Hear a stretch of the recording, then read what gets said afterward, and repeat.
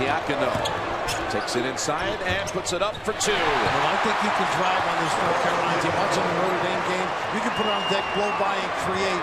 Wildcats. Jackson did a nice job early on Hart. Nice kick. Over to Arcidiacono. That's a three. He splashes it home. They spread the floor beautifully. As you can, they are typical. Once again, the post-up.